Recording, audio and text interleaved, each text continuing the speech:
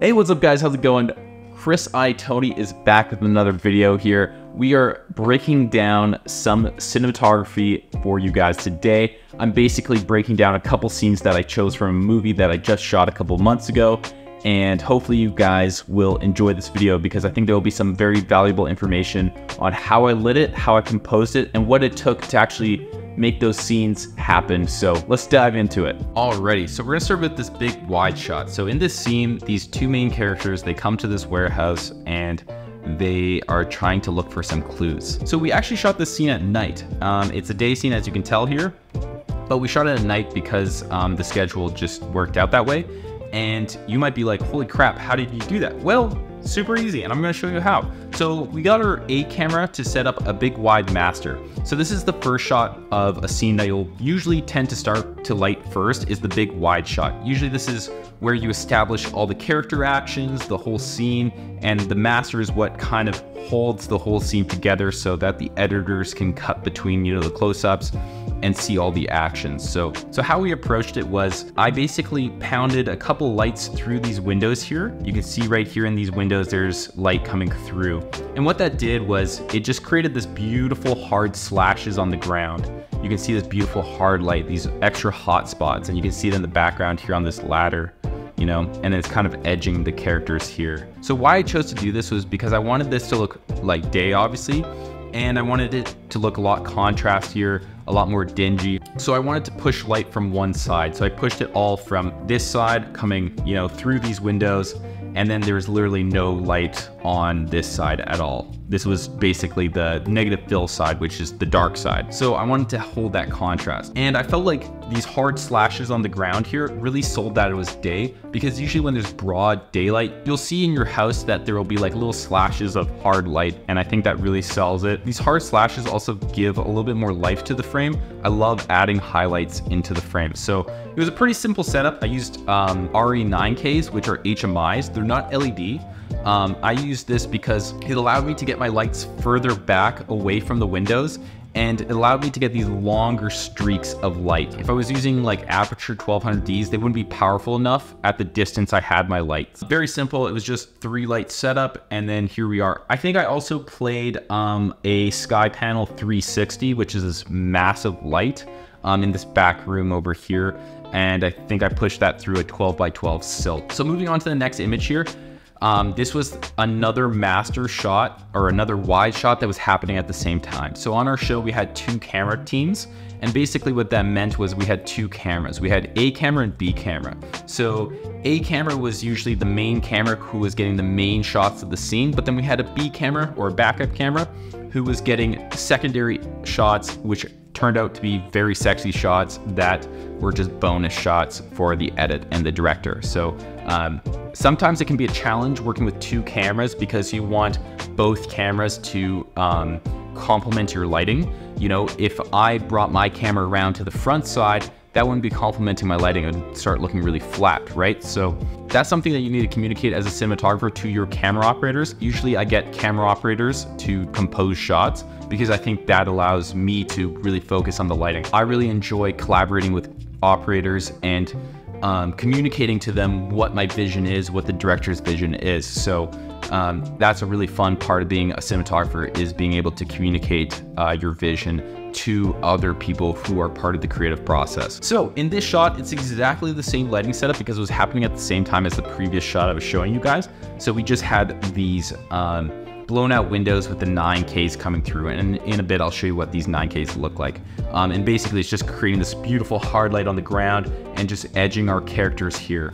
So a rule of thumb for me as a cinematographer, you don't have to follow this, but basically what I found to look really good and that developed my own style was always shooting on the dark side. And what I mean by that is always putting the camera where the shadow side is. So you can see here that the camera is facing the dark side. So you have all this shadow on these characters facing the camera. And then the key light, which is the backlight in this instance, is on the opposite side of camera. This looks really good. This looks a lot more 3-dimensional, because if I flipped the image, if I brought the camera on the front lit side, it would look really flat. It wouldn't look creepy, it wouldn't look moody, it would look really flat and wouldn't look too good. So I always tell my operators, please shoot on the dark side, the shadow side, and then usually know what that means, and they will help complement your lighting.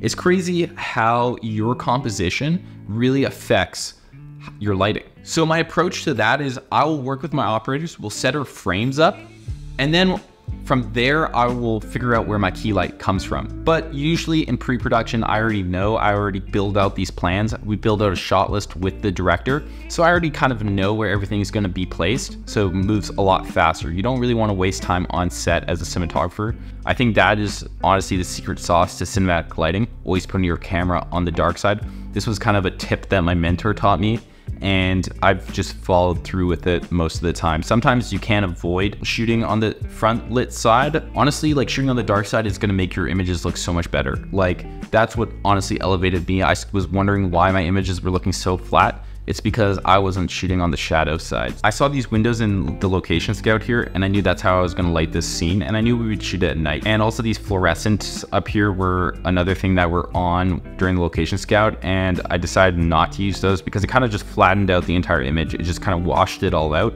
and I didn't think it made it contrasty at all. So I kind of avoided using that, and I just pushed light from one side to kind of keep that contrast. So this is the outside of the location here. You can see that it's nighttime out here. These are our HMI lights here, all three of them. These are called the 9K HMIs or M90s.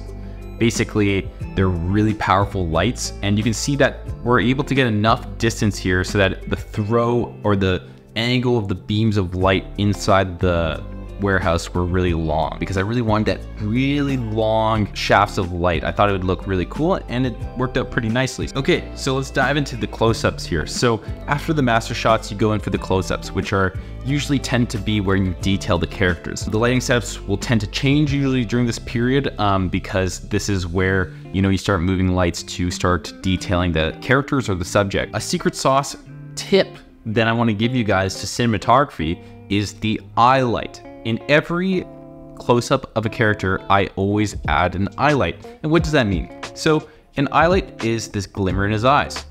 And if I didn't add that, it would look very dark and lifeless. Highlights always draw the audience's eyes. So you want to be drawn to the character. So these eye lights give that visual connection to the character. So usually what I do naturally, since I'm shooting on the dark side, as you can see here, the shadow side is facing camera. This is the camera, this little triangle box thing.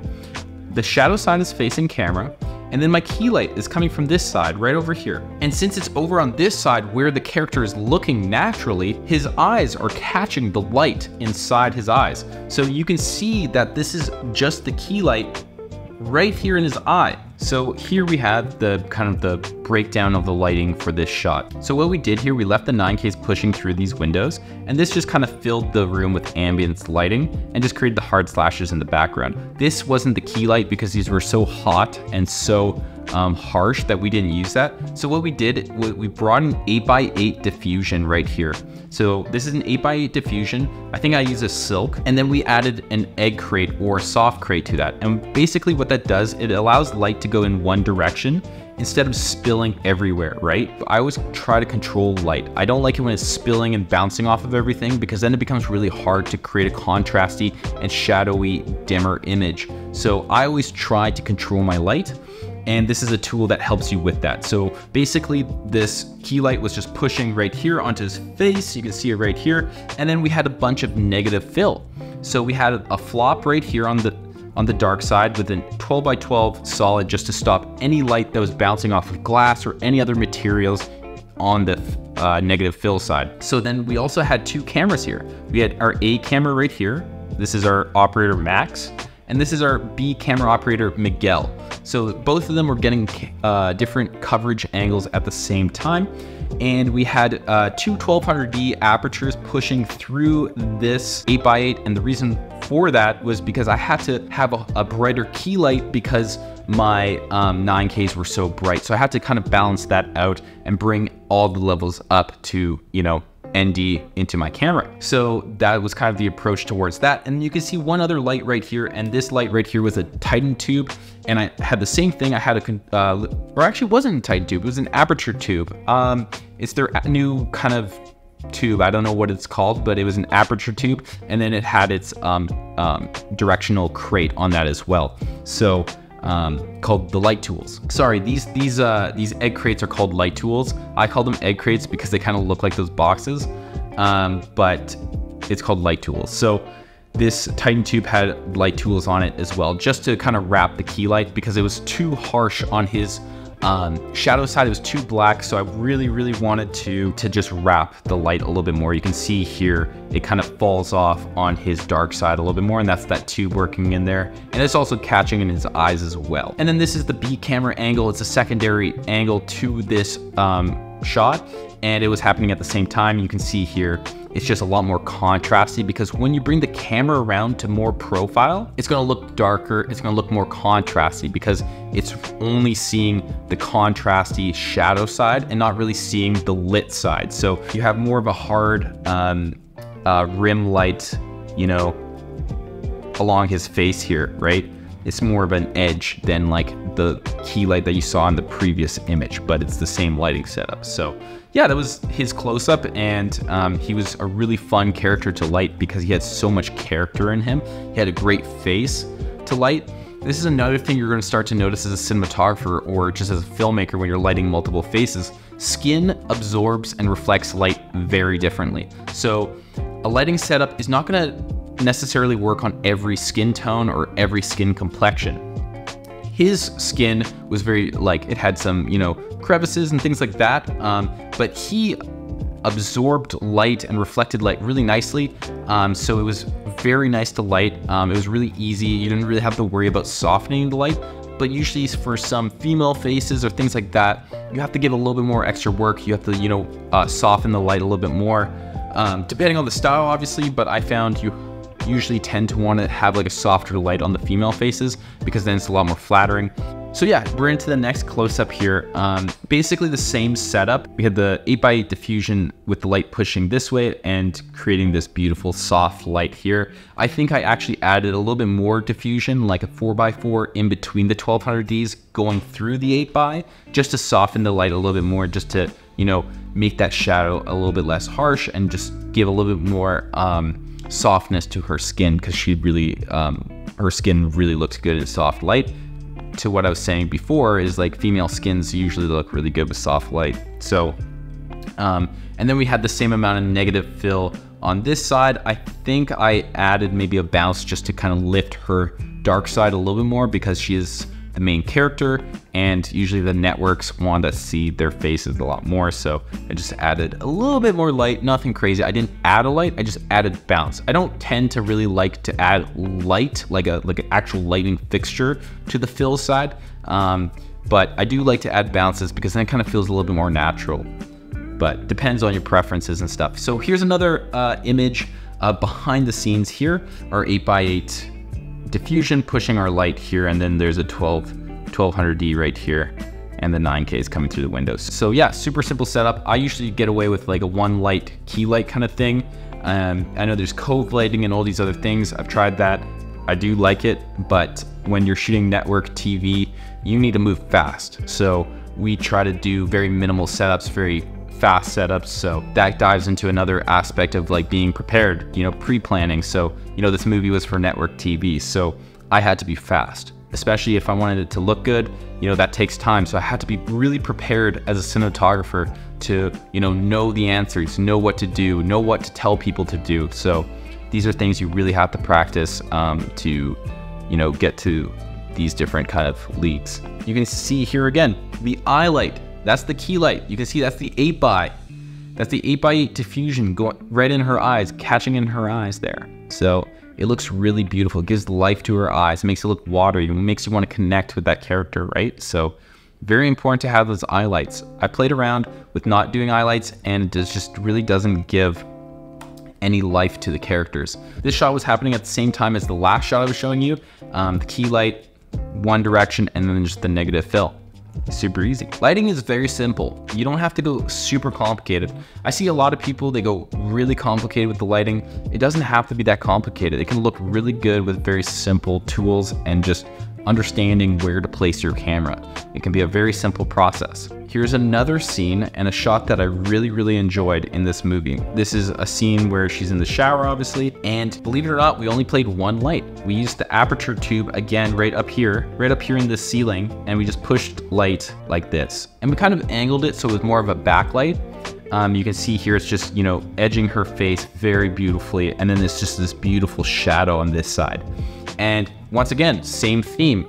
We're putting our camera on the dark side because that is what gives that three-dimensional look. That's the secret sauce, guys, is to have your camera on the dark side, because that's what's going to create 3D, right? If I had the camera on the other side, it'd look flat. So here we are. And also another tip is if you want to see rain or if you want to see water falling in an image, you need to backlight it. So this key light is technically a backlight. It is backlighting this water over here on the side, and you can really see it because it's really defined. So this image was super simple. It just had the backlight and then just had some negative fill on the other side, and then had some haze in here just to steam up the shower.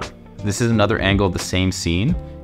So same thing, we have the tube pushing from above, and you can see it's just so soft on her. You know, it's just pushing this way, and it's backlighting all this water in the foreground. And then look at this, guys. Look at this once again. Boom, beautiful eye light in her eyes, because the light is up there. It's in the direction of where she's looking. And just look at that. Look at how much life it's giving to the image. So this is the last image of my examples here today. But this is one of my favorite images from the movie. It's so simple. It feels so natural. And how do we like that? So how I look at lighting as a cinematographer is you look around you, you look at the real world, and you look at lighting. Where's light coming from? Usually light is coming from one source. So I like to play with that theme of playing with one source lighting. So here we are with a one source lighting once again, and you can see with all my images, it's one source lighting. So here we have the backlight, it's the sun. She's just waking up in the morning from a nightmare. So we have this sun just kind of backlighting her through this window back here. It's just creating this beautiful edge around her, right? So basically it was just one light and it was backlighting her. And I just set my camera to 6,500 kelvins. That was because I wanted a warmer look, and we didn't have any gels and we didn't have a bicolor light. So I just did it in camera, and then we just color graded it to make it a little more saturated. But that's how we did it. Super simple. And then I think there was a window right over here on this side, and that was creating this beautiful eye light in her eyes, which is like this happy accident, you know? So it's just worked out really nicely. And then right before the take, I just found a really dirty rug and I shook it, and you can see all these like little dust particles right here just created this beautiful texture in the air and just looks so gorgeous, and was kind of like that extra little sauce on the image. So it was really beautiful. Worked out really nicely. So alrighty guys, so that is the end of this video. I know I'm in a different background right now. It's because I actually forgot to shoot the end of this video, but that's the end of this video. I hope you guys enjoyed it. Please leave a comment down below if you guys want to see more of these kind of videos of me breaking down different lighting setups and different scenes. So let me know in the comments down below. Please like, subscribe, follow me on social media, and I'll see you guys in the next video.